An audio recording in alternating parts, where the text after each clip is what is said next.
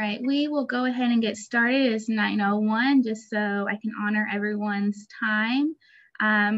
I am Miss Gardner. I am the assistant principal here at Stonehouse Elementary School, and this is our virtual kindergarten information session. So just a few things before we start. Miss White is very sorry that she can't join us today. She had another meeting that she was pre-scheduled for prior to this meeting, but she does want to make sure I just welcome everyone and says that she is excited to meet a lot of you soon. So in previous years, this event was scheduled for in-person when we invite families and students to visit the school. During this time, they would hear about our kindergarten program. They would hear about different experiences that the students would have, such as story time. They would take a tour of the school.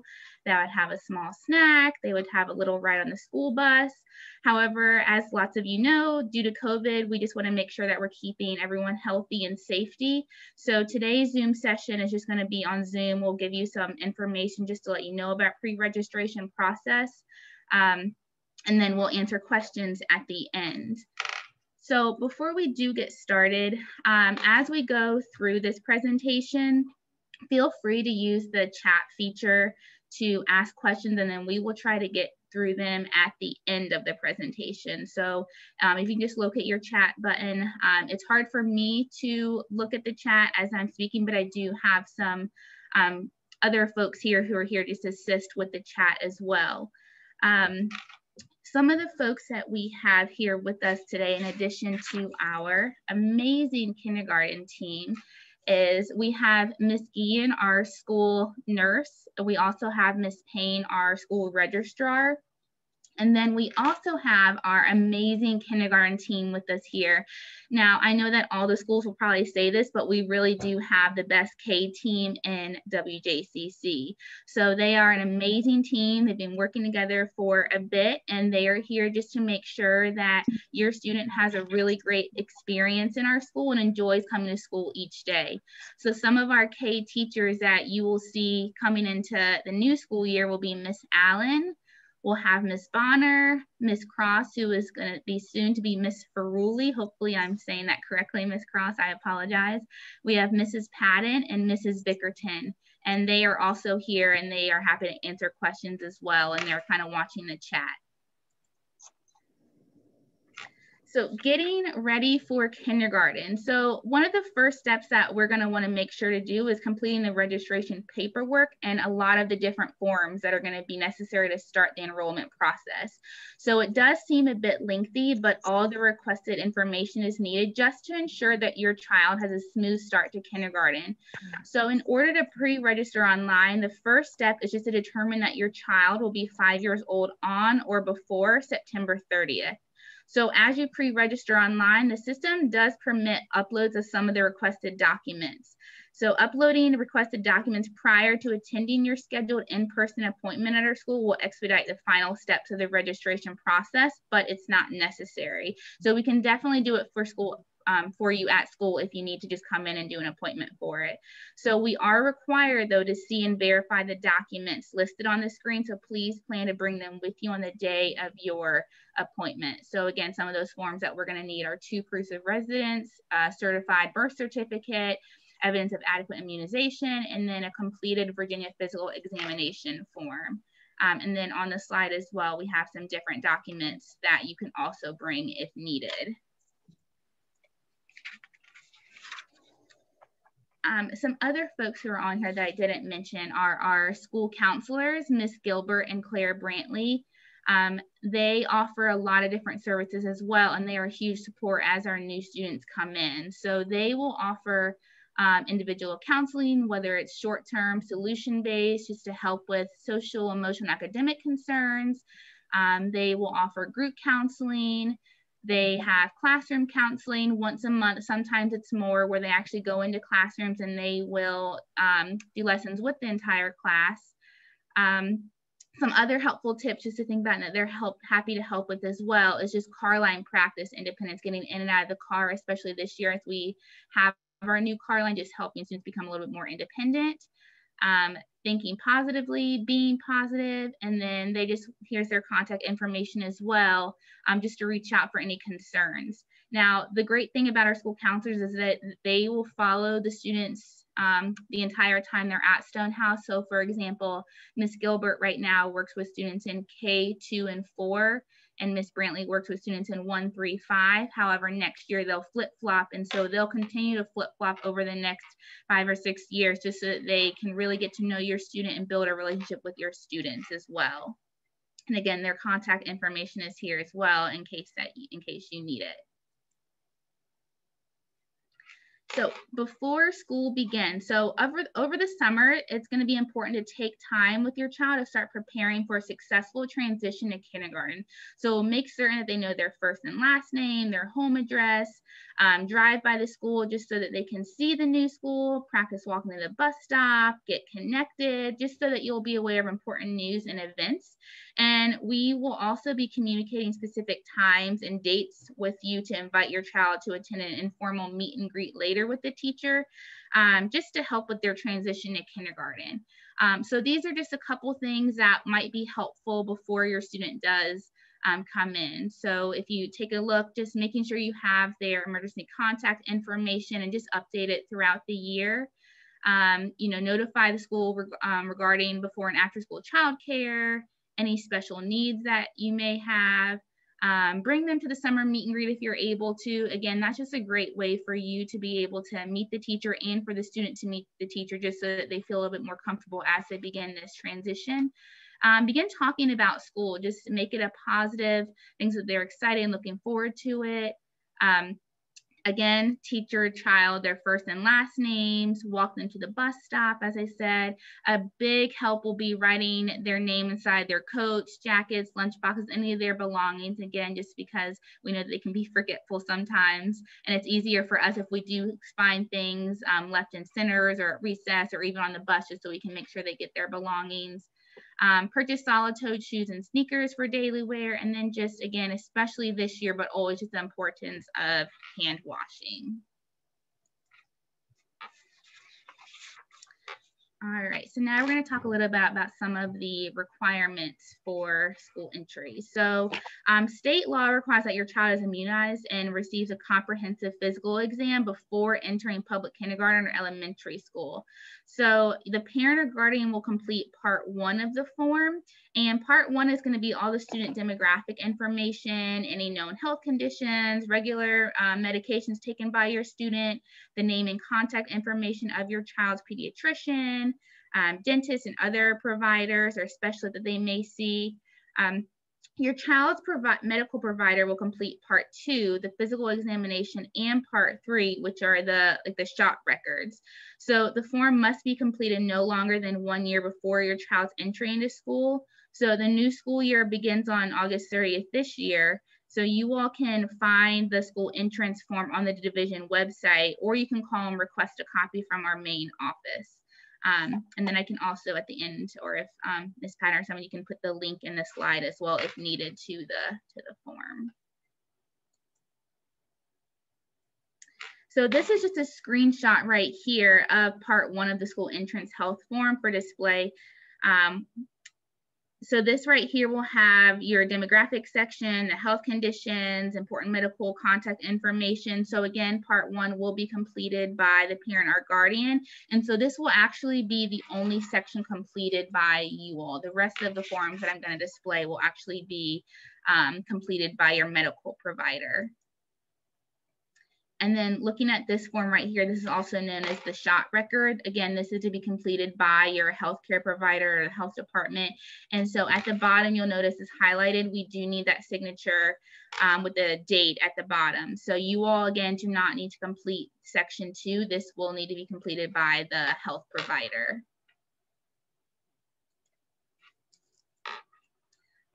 The other part that we will need is part 3, the physical exam. And so again, this part will also be completed by your healthcare provider or the health department, again, with the signature and date. So again, you all will not need to complete section 3.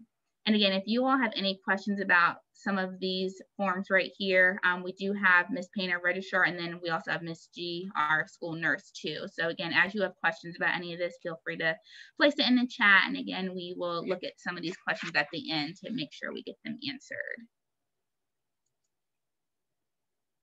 All right, so next we have transportation. So bus transportation is available to all kindergarten children living within their zone school of attendance. So you can identify your child's bus stop location and pickup time by visiting wjccschools.org. It's usually available in late August. So we do have a free app called Here Comes a Bus, and they use GPS data just to show parents and guardians where the bus is and how close it is to your child's bus stop before and after school. So again, this information will typically be available in late August. You can also receive push notifications or email messages when the bus has arrived at school, it's near their child's bus stop, it's been substituted, or when we have other important bus announcements. If for some reason you do have difficulty with this information or there's an error, please call transportation. Again, the number is on here, so you can reach out to them in case there is an issue with the app or with any other transportation concerns that you might have. But we do encourage you just to use this communication resource. We also really want to encourage families to allow their child to ride the school bus to and from school and just start this practice on the first day of school just to help with that transition. So we know that students thrive on consistency, knowing the routines and expectations. And just so that you all are aware, it's important to note that bus drivers will not release a kindergarten student off the bus in the afternoon unless the parent or assigned adult is present and ready to receive the child from the bus. So in a case that a bus driver is dropping your student off and there is no adult there, they will return the student back to school. And so then we will give you all a call just to come and get them from school. So it's important to make sure that an adult is at the bus stop each day to get the students on the bus and off the bus. All right, so lunch and breakfast menu items for the upcoming month are usually available by the last week of the previous month. So you can also visit the school website, or there's a QR code right here that you can also scan. One thing that we can note is that if your child does have a particular food interest or limited favorites, we suggest reviewing the menu with your child beforehand just to help them with the decision-making process. I know this year looks a little bit different with COVID, but typically we would have a line for students to go through, and just kind of knowing what's available will help them get through the line. If there are any documented food allergies, again, make sure to share that with the school nurse just so we can make sure it's on file and the classroom teacher is notified as well. And so breakfast does cost $1.40 and lunch costs $2.75.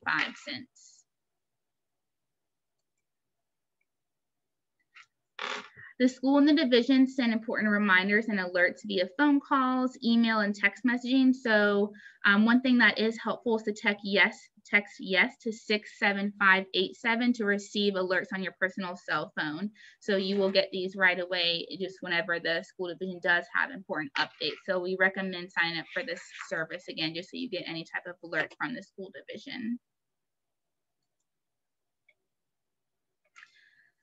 So one thing that we have parents do is to sign up for Parent View once the student is officially enrolled. So we encourage you to register for Parent View where you can log in anytime and anywhere with an internet connection.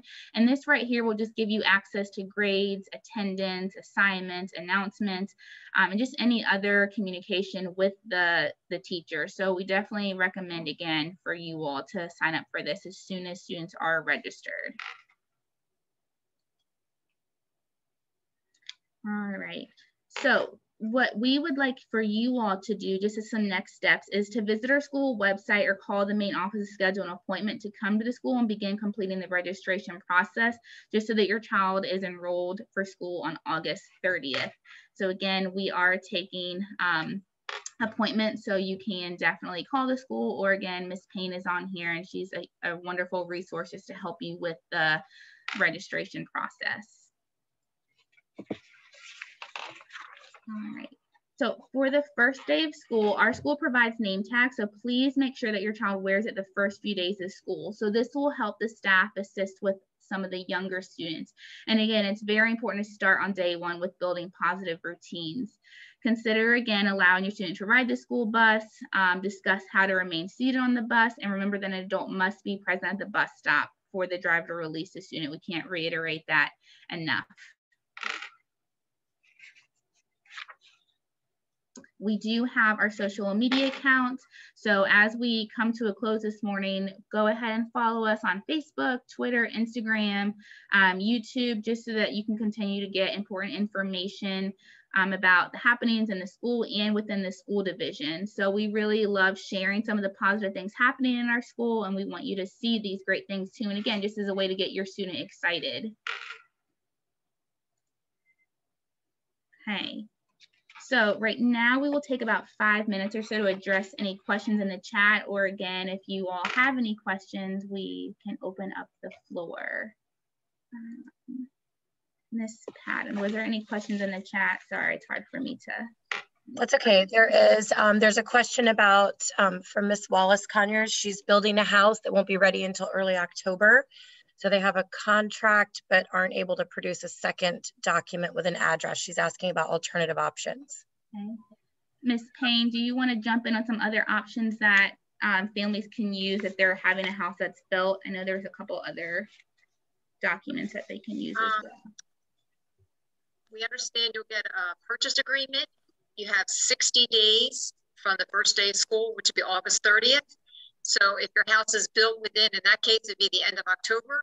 If you provide the purchase agreement with your name and the contract and all that and the signature pages, you can enroll your child. And we understand that once you make settlement, then you would provide me another document showing the closing statements, again, with your name on there, the address and signatures. And at that time, you would have like Dominion hooked up, and then you provide the Dominion bill. So in order to start the registration process, all you have to do is provide the purchase agreement. And then, but please know you only have 60 days.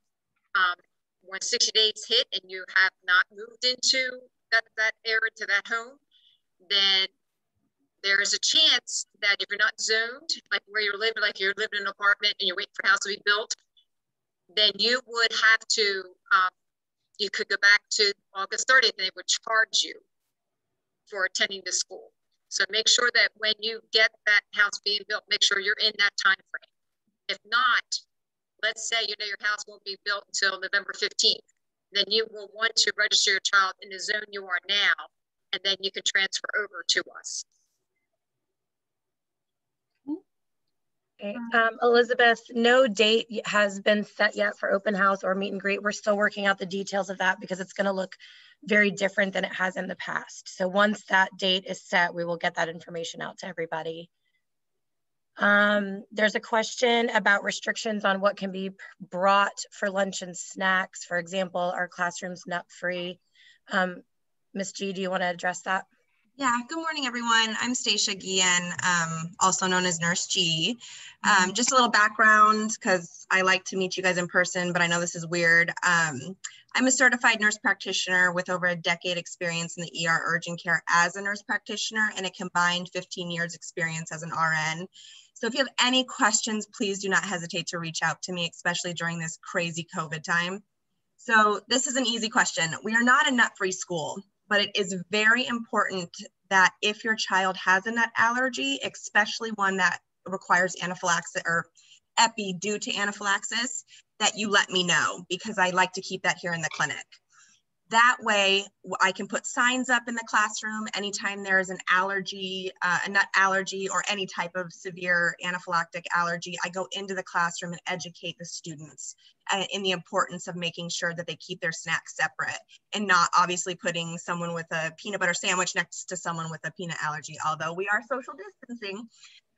So as far as that, we are not a nut-free school, but we are very aware of who has the allergies, and we try to kind of coordinate that appropriately. But I will say that we do not allow outside treats to come into the classroom, meaning it's Johnny's birthday and there's cupcakes. Unfortunately, we can't do that at this time. Yeah. And just to piggyback off that too with the nut-free items, typically in a normal school year, we do have a designated nut-free table in case there are allergies. And I know this year, again, students are eating lunch in the classroom, but I know teachers are aware of the nut allergies and they're making accommodations when in the classroom as well. This presentation is being recorded, so this will be posted on the school division website for viewing, for you all to review, and then for folks that weren't able to be with us today. There are two bus questions. One is related to the school district code for the bus app. I'm not sure what that is. Does anybody? I see somebody else. Sorry, I just see somebody else answer. I didn't have it handy, but somebody just has a district code in the chat. But I'll have to double check as well. I just don't have it handy with me. And then a second, like a follow-up question for transportation. Can a child catch a bus at the new home location, or are we required to transport her to school? I think this is from the same family that's building the house. Yep. I'm thinking if you're out of zone right now, you're going to have to end up transporting the student, just again, if they don't have the bus information ready. But Ms. Wallace-Conyers, I'm happy to follow up with you individually for a specific question just with the new home. I have your name down here so I can make sure to follow up with you. And then Nurse G, do you want to handle how masks and social distancing will be handled next year?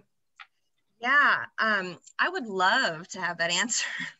So I can tell you how it's handled now. As we know, this is a moving target as far as a continual change in numbers and vaccines and variants, and what we know today could change tomorrow. That's why I really want and urge you guys to please reach out to me if you have any questions as things start to change.